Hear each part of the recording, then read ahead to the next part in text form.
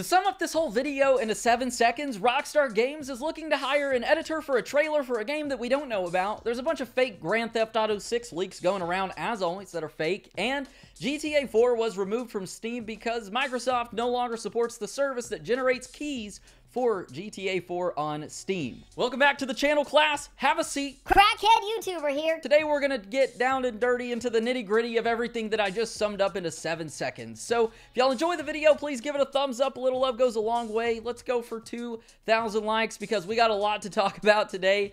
And I just want to say thank y'all so much for the amazing support on the channel.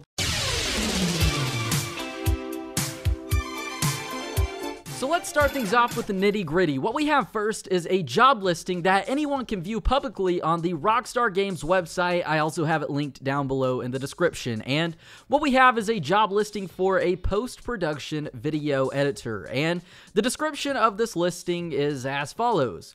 Rockstar Games is looking for a highly capable and experienced video editor who can work with the team to capture game footage and edit video game trailers to the highest standard. The ideal candidate will have experience with both drama and documentary and be able to craft a compelling narrative. This is a hands-on position, capturing footage alone or working with a team of capture artists and then editing a high-quality trailer.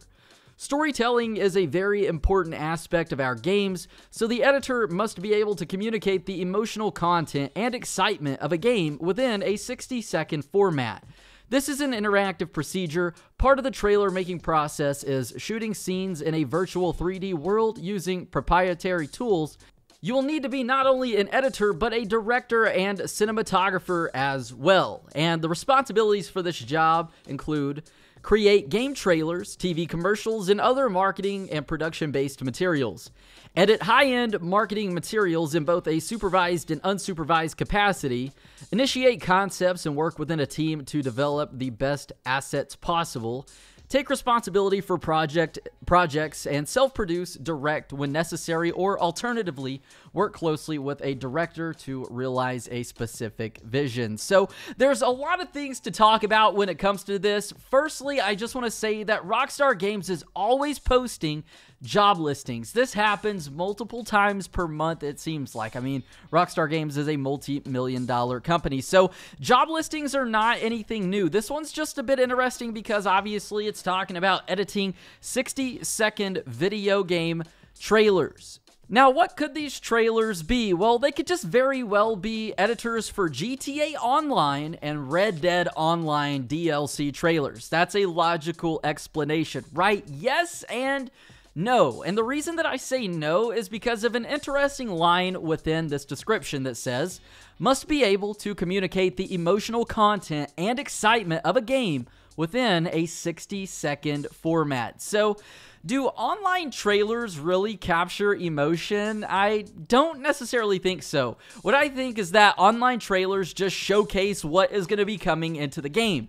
For instance, the GTA Online Casino. It's going to showcase the casino, a bunch of flying weaponized motorcycles and robot guns and laser beams that we're going to get in the game and be able to spend money on shark cards to buy.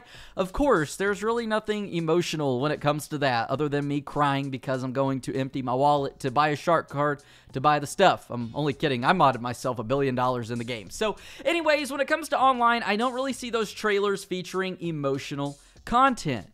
But you know what does? Well, Rockstar Games trailers and teasers for actual big projects and games. For example, GTA 4, GTA 5, and Red Dead Redemption 2. And those obviously are Rockstar Games' just most recent like teasers and trailers for big projects that we've gotten. And all of those, one thing they have in common is they are right around the 1 minute mark in that 60-second format that this video editor is going to need to compile everything into. And what do these trailers all do? Well, they showcase the content of the game, whether it be landscapes, cities, things that are going to be going on, and they also portray emotion, whether it be Nico Bellic's speech at the end of the GTA 4 teaser, Michael talking about why did I move here? I guess it was the weather in Grand Theft Auto 5, and Arthur Morgan saying, when the time comes, you gotta run and don't look back. These are all emotions that are captured and portrayed really well within these GTA and Red Dead or just Rockstar Games 1 minute teasers. So When it comes to this, we can't say that, oh, this is 100% for like GTA 6. GTA 6 trailer is going to be coming soon because they're going to hire an editor, this and that. That would be great. We all want Grand Theft Auto 6. That doesn't confirm anything.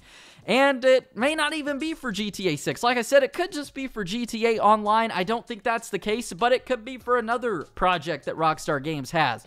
I've heard a lot of people speculating maybe Bully 2. I don't really feel like that'd be the case. Rockstar Games did acquire a video game company who is developing a medieval game, which we talked about a few months ago. So could it be for that? Possibly. Could it be for a project that's not even on our radar? Yes and no. We don't know, so there's really not much to say, but as far as this goes, that's what a lot of people have been talking about in the community as of late. A lot of speculation going on with that, so wanted to get that out of the way. That one is just kind of a 50-50. It is for a trailer, but we don't know what it's for. Now, next up, we actually have a Pastebin leak. Now, this comes from Reddit, and it's a compilation of a bunch of Pastebin leaks that a user put together, and it's a collection of leaks for Rockstar Games, Bethesda, Nintendo, and much more. Now, as for the Rockstar Games tab, well, it says that Rockstar is going to be bringing Grand Theft Auto 3, San Andreas, Vice City, RDR1, Bully, and Grand Theft Auto 5 to the Nintendo Switch.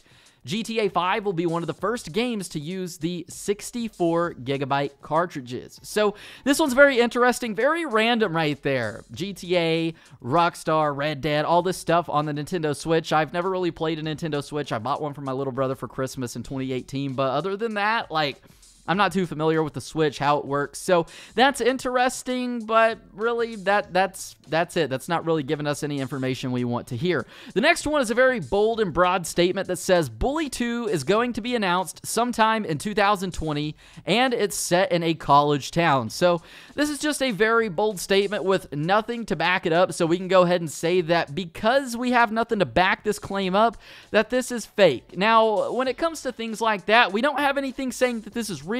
We don't have anything saying that it's fake, so in that case, we're always going to lean towards the side of this being fake. Of course, Bully 2 would be awesome, and while I know that this is fake, man, I still get excited thinking about a Bully 2. That would be really, really cool.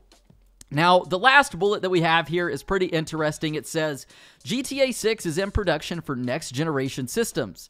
It's going to be set in the entire state of Florida, where you can travel through the entire state. Sony has in fact paid for a timed exclusivity for 6 months after launch. That's fake. They paid a hefty fee for it.